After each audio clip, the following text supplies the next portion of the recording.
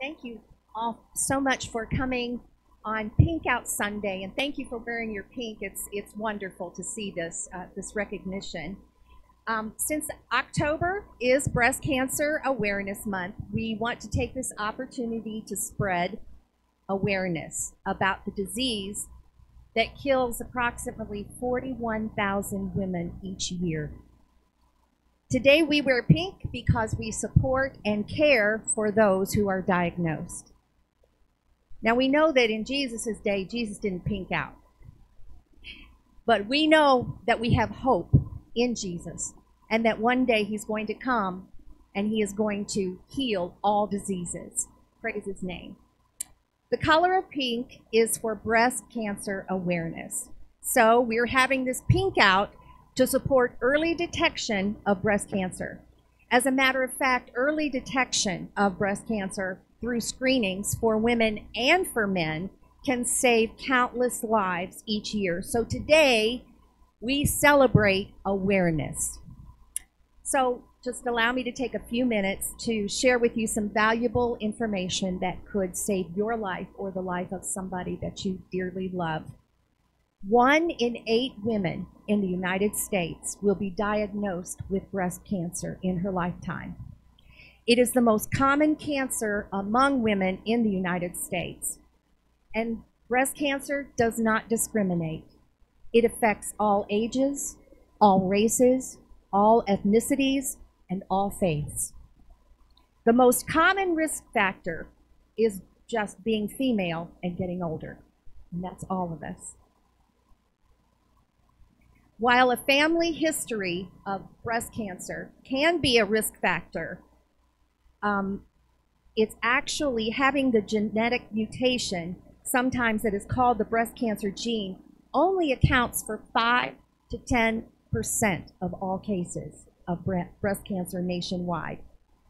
When breast cancer is caught in its earliest stages, women have a 99% survival rate after 5 years. Early detection is the key to survival, which is why women over 40 should have a screening mammogram every year. We can also reduce our risk of developing breast cancer by making healthy lifestyle choices, like exercising regular and limiting drinks and foods that are not healthy for us. Today is not only a day about making a commitment in the fight against breast cancer, it's also a time to honor those that we love who have been affected by breast cancer. We come together to lift up the breast cancer survivors that we know who are fighting their cancer today. And we celebrate those of you who have fought breast cancer and have overcome it and beat it through tremendous faith, strength, and grace. And we also want to take time to reflect on the memories of loved ones who we've lost to this disease. So I ask you to bow your head in a moment of silence.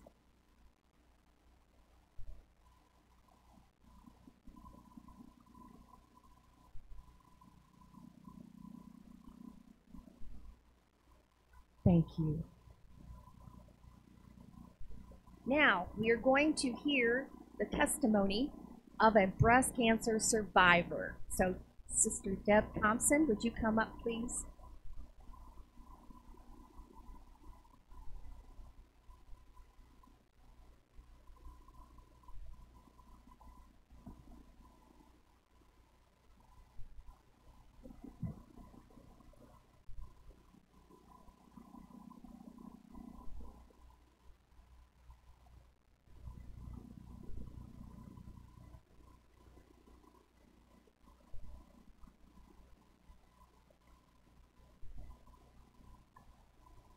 Well, I was thinking, I don't know if any of you's got the Butler Eagle, but the Cheryl Schaefer, my breast cancer support group leader, sent my name into the Butler Eagle of being a 28-year survivor of breast cancer.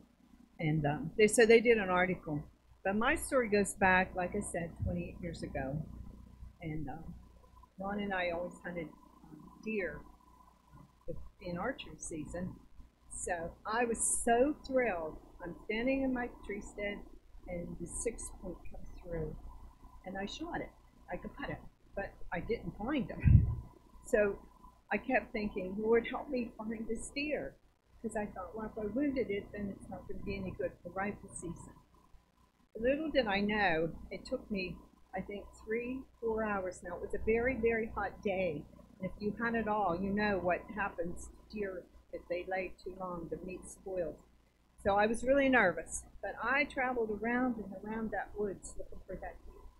And lo and behold, he lay right at the foot of my Uncle Bob's tree stand. Well, I had never gutted a deer. Ron was at work, so it was like, what do I do now? I couldn't lift it. So I called my Uncle Ken, and Uncle Ken came and helped me get the deer, loaded it on the four-wheeler, and away we went. But little did I know that a few days later I'd get a phone call, and the phone call was from the doctor's office, and they said, well, we have good news and we have bad news. And she said, the good news is your pap test came back good, but your breast cancer, your breast mammogram did not. And if most of you know that my mother died at 46 with cancer, and I was devastated. I mean, all I did was cry, thinking I don't want to leave my kids, because back 28 years ago, I fought really hard to get a mammogram because they didn't do it till you were 50 years old. So I kept fighting and fighting. So women like me are the reason now that women in their 30s, 20s can get a mammogram. It's because people fight. Insurance companies aren't fighting for you because they don't want to pay, but now they are, because it's being found younger and younger women. And as you know, my niece Angie just went through a double mastectomy and has to do more surgeries and stuff. And she's 40. She was 40. So see, it pays to be diligent in what you believe in. So I guess what I'm saying about all this is 28 years ago, I went to the doctors in Butler, and I also prayed a lot. And I knew God had control, but when something like this hits you, it's devastating. You have no idea, like the bottom falls out. You think of all these things that you want to do, that you want to live for, but anyways, I don't know. God always works miracles. I don't know how to explain this, but I set it up to have the surgery right away.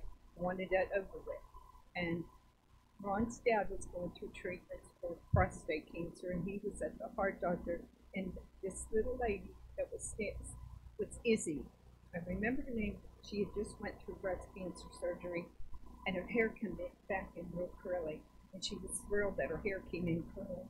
And she said, you don't want to mess with Butler. She said, you go to the best, go to McGee. Well, you don't just walk into McGee and get an appointment. But honestly, the whole time I'm thinking, God, you work on miracles, because Izzy called down, she got me right in. Dr. Williams was my doctor, and I remember going into the office and thinking, Lord, I can't do this. These women are all gray, they look awful. They don't have any hair. It broke my heart, to see so many women suffering the way they were suffering, and yet, they even had smiles on their faces, because Dr. Williams was such a wonderful, upbeat man, and he was really, I would say, the best angel that God could have ever sent me. But he looked at my records, and he said, I can't tell you have cancer. This was in November, 3 days before Thanksgiving. So I can't tell you that you have cancer. But he said, I'm going to go with a gut feeling, because Butler had crushed all my slides. For some reason, when they sent them, they were crushed. So he didn't know, because I had the biopsy, and once they do a biopsy, that's all they can do. So anyways, so 3 days before Thanksgiving, I went in for surgery and had my breast removed. And then I had to go to the oncologist and all that. But down there, the rehab said, Deb, You'll never be able to use your arm for anything. We don't want you to even lift a purse. Well, I cried and cried and cried then because I thought, I like to hunt. What am I going to do? So, anyways, the Dr. Williams, um, Dr. Williams came in and listen. He said, you do whatever you feel comfortable doing. He said, you're not limited. He said, you can do anything. And let me tell you, I worked hard to get my arm back because once they cut arteries and veins and stuff and muscles and stuff. And I went up and down that wall as many times as I could with my arm up, get it down, get it working. So then he said, you have to follow up with an oncologist. And so I went and saw the oncologist, and he said, I think we got it all. But he said, we're pretty sure. He said, 89% sure. And he said, it's up to you whether you have chemo. Well, I thought about the chemo, and I thought, oh, Lord, I don't know if I can do this. And so he said, the oncologist said, well, it's up to you. So I thought about it, and it was just like a light opened up, and it said, if you don't do it, and cancer comes back, you'll always wonder, did I do the right thing? So I opted for the chemo. And I remember going to a ladies' retreat that January. I was to start the treatments. And I asked them to pray for me, and they did. And I said, I want you to pray that I don't lose my hair. I said, I don't want to lose my hair. And I think that's every woman's, I don't want to say it's vain, but it's hard to lose your hair. And so I didn't lose my hair, let me tell you. The first treatment, I got my hair cut real short, and I thought, well, if I have to lose it, it won't be so bad. But I didn't lose it. Nope, did not lose it, but I got so sick. Then on the third treatment, I told Dr. Williams, I'm not doing this no more. I can't. And he come up to me, and I just loved that man to death because he come up and he said, listen, you're already halfway through, he said, and he gave me a big hug, and he said, you've got this. He said, you can do this. I ended up in the hospital. I had my appendix out after that. I had all kinds of things thrown at me. But I always look back on that, hunting that deer, because I always thought, God directs our paths. He does. And he leads us where we need to be. And I'll tell you what, it's been a great ride. I love my kids. I used to sit in the chair downstairs and say, I want to see my kids grow up. They were young. I didn't want to die young. Nobody wants to die young. But fear overtakes us sometimes. But I remember the girl, Jen, come home from college to help the girls from school. And we just worked together, and we got through it on, and Bonnie was a lifesaver. Every time she'd take me to chemo if my family wasn't available.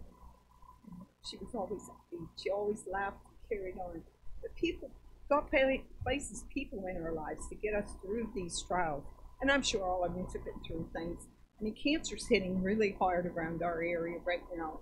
And I think of all the things and all the treatments that we have to go through and do because we trust God that he's leading us in the right direction.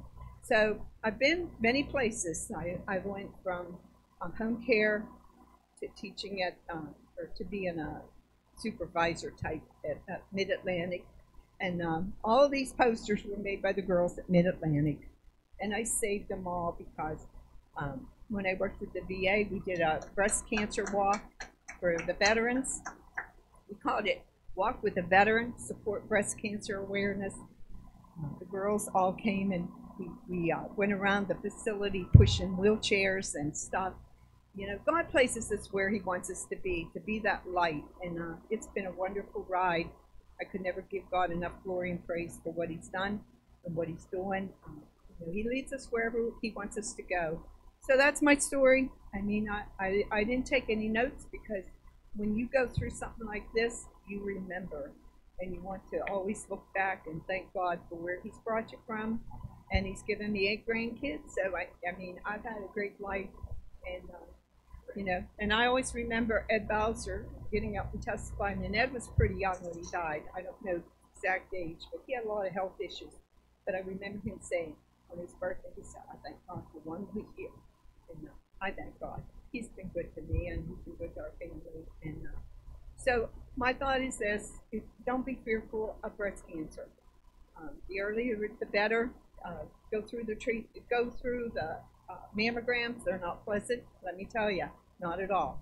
And but it's worth it because early detection is the best key to anything.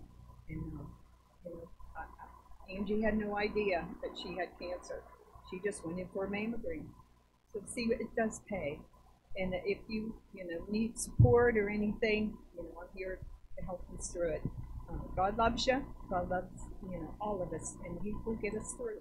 So I look back on that deer, and I think God had me travel round and around that hillside for that deer. In the end, I got to find it. In the end, God gave me 28 more years of life. So I'm thankful. Thank you. Deb, Yeah. so you've been cancer-free for 28 years. Mm-hmm. Praise the Lord. Yeah.